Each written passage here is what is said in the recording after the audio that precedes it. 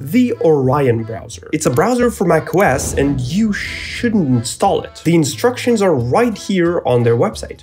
Do not, is what I would say if it was true. But I went to Tools, Edit Text on Page, and here we are. Just wanted to show off this feature. Any browser can do this, by the way, not just Orion. But in this video, I wanted to investigate what you can do with Orion that you can't do with other browsers like Chrome or Safari, as well as other cool stuff that's under the hood. Well, mostly the cool stuff. We'll go through the list of features top to bottom that I definitely didn't steal from their starting guide, and by the end we'll find out if it's better than Chrome. First off, the interface. It looks pretty much identical to Safari. The only thing I chose was this compact size, which makes it compact. You have all your usual things here on the bottom, like favorites. Clearly, I have no favorites. Or you can choose to add a background. But of course, we like to keep it minimalistic. When you open up a new tab, by the way, you can do that on any browser with Command T. You have a bunch of tabs, and if there's too many, you can scroll through them with 2 fingers. Now, I recently used the Arc browser, which has vertical tabs, and I got used to this. So I'm going to go into Settings by hitting Command, comma. On macOS, you can access settings of any app with Command, comma, and I'll go to Appearance and choose On the Side, which will neatly organize all of my 24 tabs on the side. I can also quickly close tabs with Command W. Oh, and if there are no tabs remaining, the browser as well. I've also customized the top bar here, so you can hold Command and then drag any of these icons here, and they should just disappear with a nice poof animation. Poof. Well, never mind. Only Safari has that animation. Now, if I want to bring it back, I can right-click and choose Customize Toolbar, and there are a bunch of things here that I can pick up and drag into the menu bar. This is how I've set up my menu bar. Here I have website settings. These are the extensions or the overflow menu. Here's a button to add something to favorites, the downloads, and add a new tab button that I rarely use because I use keyboard shortcuts. Now, the first cool thing is that I can hit Command-Shift-F and it will turn my browser into a focus mode. Well, now it's just a gray blob because I'm not on the website. But if I go to youtube.com, for example, you'll see that at the top, there's no longer a menu bar and I can no longer see the tabs. So you can basically focus on what you're working on right now. To go back, hit Command-Shift-F again, and it brings out all the tabs. But apart from these little tricks that we'll talk more about later, how is this browser different from any other browser like Chrome or Firefox? Well, the first thing I want to show you is this Reddit post by a user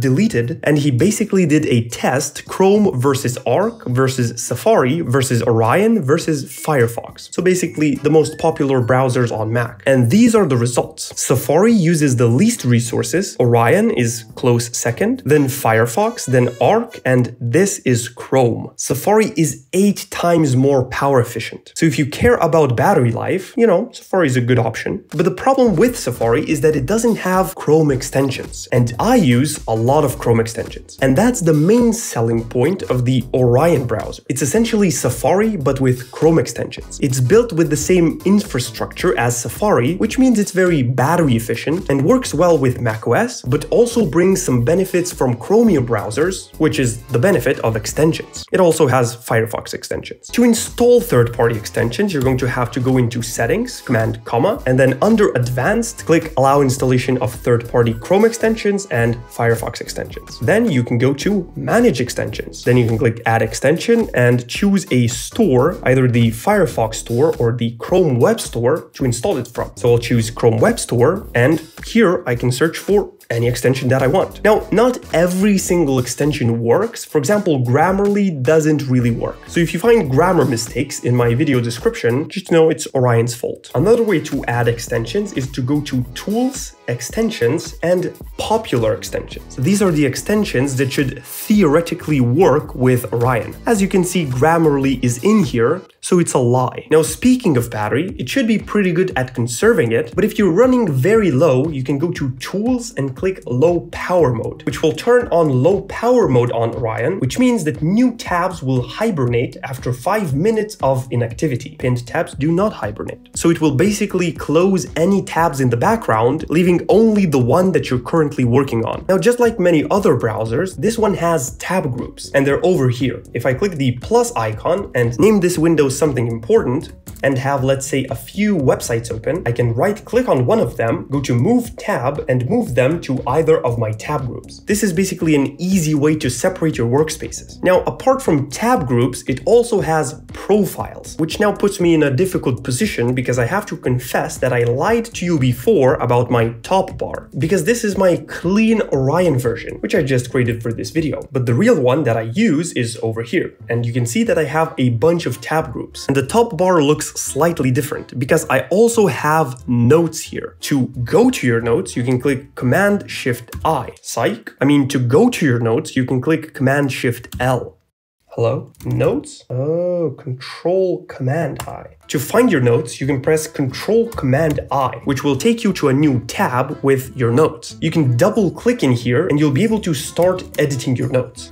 Once you've finished noting, you can click Command-Enter and it will save. Now, even if I close the Notes tab and then reopen it again with Control-Command-I, my beautiful note will still be here, which means that you can quickly jot something down instead of having to open Text Edit every single time. Oh yes, if you're on a website that you use frequently, you can go into Tools and click Install this site as an app. Here you'll be able to name the app, and under Options, you'll be able to choose the profile that you want to use for this app, and also if you want a desktop or a mobile view. Also, you can customize the icon and create. Now I can drag this web app into my dock, and even if I quit Orion, I will be able to click on the YouTube app and it will open in a separate window and act just like an app. So you can do this with websites like Netflix, YouTube, Facebook, or anything you use frequently. And the reason my YouTube looks clean AF is because I have a Chrome extension that I installed through Orion called Unhook, and it can basically hide elements on YouTube for severe addicts like me. Now let's go back to profiles. To create a new one, go to File and choose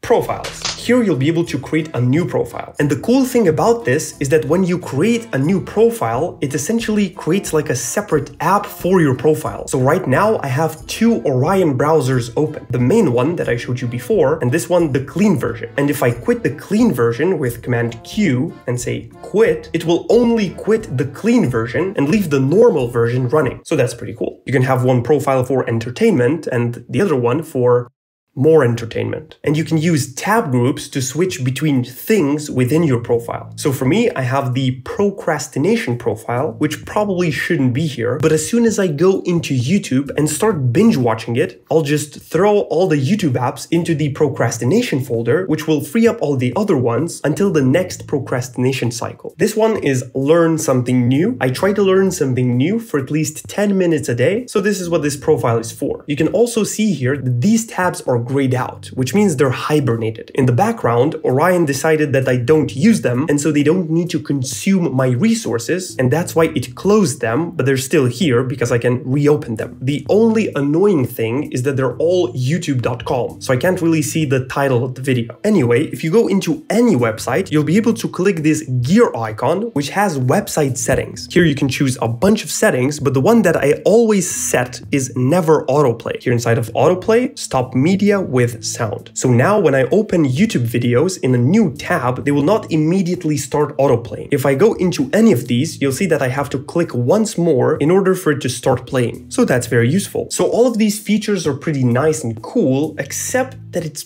pretty buggy. I found that there are some weird bugs and the extensions don't work as well as on Google Chrome. As I've mentioned before, Grammarly doesn't work, and some other extensions are a little slower. But if you don't care about that, then it's not a problem. Then there are also some weird bugs where it just crashes or something weird happens with the tabs and you can't open any more of them. It just freezes. I also had some web pages freeze and then the other ones kept working just as fine. But I think all of these issues are temporary, and especially the bugs, they're going to get fixed in the future. So the Orion browser is essentially a little worse Safari in terms of the bugs and a little bit worse Google Chrome in terms of the extension compatibility, but it brings these two things together into a very nice package, making it the browser that has the pros of Safari, like being fast and conserving battery life, and the pros of Google Chrome, which is extensions. So that's the Orion browser. Oh, and there's just one more thing that I forgot to mention. Psych.